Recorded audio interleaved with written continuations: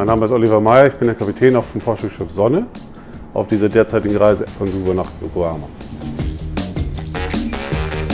Ja, also die Reise ist mit 54 Tagen tatsächlich einer der längeren Reisen, die das Schiff hat. Das Schiff ist für rechnerische Größe 52 Tage ausgelegt worden. Das hängt natürlich davon ab, dass man damals gerechnet hat, wie die Tankkapazitäten sein müssten, damit das Schiff über diesen Zeitraum in einer bestimmten Geschwindigkeit fahren kann. Und wir haben sehr lange Dampfstrecken jetzt auf dieser Reise auch dazu, das auch relativ ungewöhnlich ist für das Schiff. Normalerweise werden die Fahrpläne so gelegt, dass die Anfahrt und Abfahrt zu den einzelnen Arbeitsgebieten relativ kurz sind. Und diese Reise gehört nun mal dazu, dass wir relativ lange unterwegs sind, bevor wir überhaupt im Gebiet sind, als auch nachher relativ lange zurückfahren müssen nach Yokohama. In der Regel wird versucht, dass das Schiff im Prinzip einen fortlaufenden Fahrplan hat, dass da in dem Hafen, wo die eine Reise endet, die nächste Reise beginnen kann. Also ohne viel Leerfahrten, wenn in der Möglichkeit am besten gar nicht.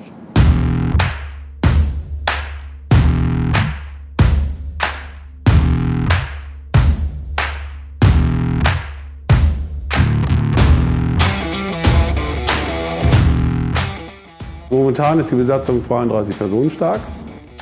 Dafür dann natürlich die Abteilung Nautik, meine Wenigkeit und die Kollegen hier auf der Brücke, die das Schiff dann fahren. Dann haben wir eine bordärztliche Abteilung, das ist momentan unsere Bordärztin an Bord, eine Person.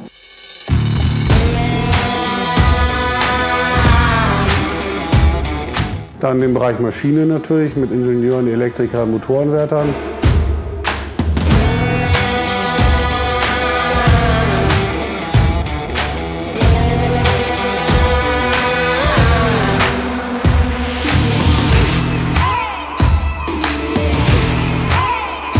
Den Bereich Wirtschaft, 2 Köche, 4 Stewards und den Bereich an Deck, ein Bootsmann und 7 Matrosen, die quasi den Decksbetrieb und den Forschungsbetrieb durch das Bedienen der Winden, Kräne und sowas sicherstellen.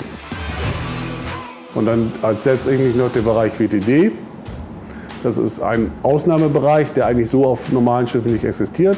Das ist der sogenannte wissenschaftlich-technische Dienst. Die kümmern sich um die Hardware und Software auf diesen Schiffen.